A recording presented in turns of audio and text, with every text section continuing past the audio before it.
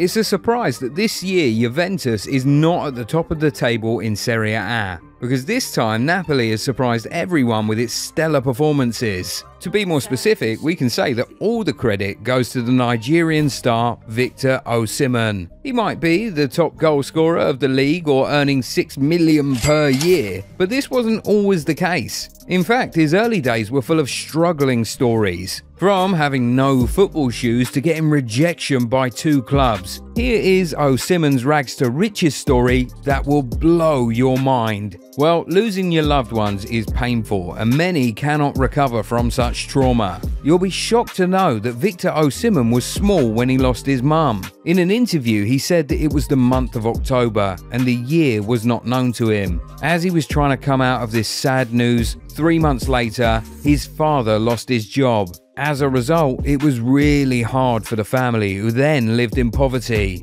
It was definitely a tough road. And from an early age, he was on his own and he had to work from a tender age. Many footballers were born with silver spoons in their mouths. Andre Pirlo's father had a metal trading company, while Al-Sadi Gaddafi's father was a dictator. But for Osimhen, luxury wasn't written in his early destiny. His brother sold sports newspapers, his sister oranges in the street, and he bottled water in Lagos in the middle of the traffic. They had to survive, so they stuck together. Moreover, in the evening, they were all together and gathered the money on the table. And they gave everything to their big sister, who then made food and organized everything. And that's a real struggle. And even more inspiring is that the Napoli star achieved all this despite having no professional gear in his growing days. Victor might be wearing Nike Zoom Mercurial Vapor 15 now to dribble past defenders, but there was a time when this luxury was a rare commodity, as he had to look for shoes in a refuse dump.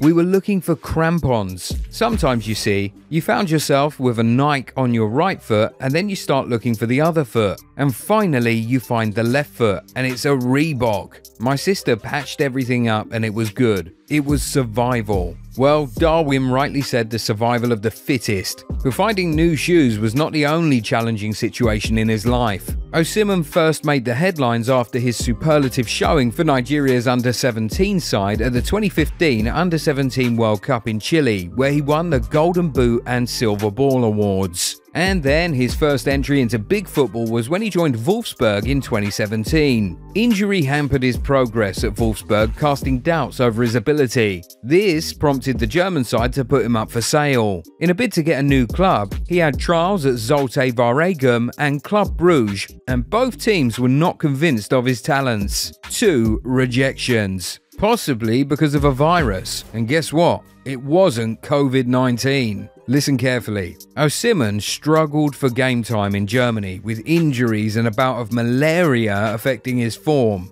Wolfsburg was a disaster and 2 rejections completely shattered his confidence. So in 2018, he joined the Belgian club Charleroi on a season-long loan deal. His stint in Belgium was a decent one, and after scoring a goal in a game, he said to BBC that he had found his happiness back. But that happiness wasn't for a long time. Soon, he lost another integral member of his family. His father was his role model and a source of emotional sharing. As a child who didn't experience the love of his mother, he was close to his father. But in late May 2020, elder Patrick Osimhen died, and the Super Eagles striker remained in his native country, Nigeria, for a very long time to mourn his father. But he'd made up his mind that he would further work hard to make his deceased father proud. And what came next would certainly have been a proud moment for both his parents. In 2020, Napoli announced the signing of Osimhen for a club record fee of €70 million,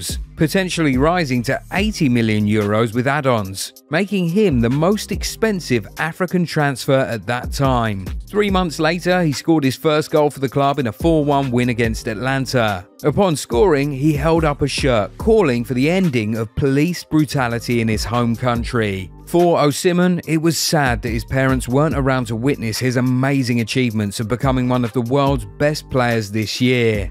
He deserves to spend his luxurious days. especially after seeing a harsh past. In Europe's top 5 leagues, the English Premier League, Serie A, La Liga, Liga 1 and the Bundesliga, only Haaland with 26 goals has scored more than Osimhen this season. His form has been integral in Napoli's remarkable season, and the team looks likely to become the Italian champions, leading Serie A by 18 points. It would be only the 3rd title in Napoli's history and the first time since Diego Maradona led the club to league glory in the 1989-1990 season. And it will be an honour for Osimhen to repeat the legacy of the great legend Maradona. Osimhen's journey is a lesson for everyone that you need to strive hard to achieve excellence. But what do you think about his struggle? Is it inspiring? Do let me know in the comments below. If you enjoyed this video, give it a thumbs up and subscribe to the channel. Also, turn on the bell notification so that you never miss out on new content. We'll catch you in the next one. Bye!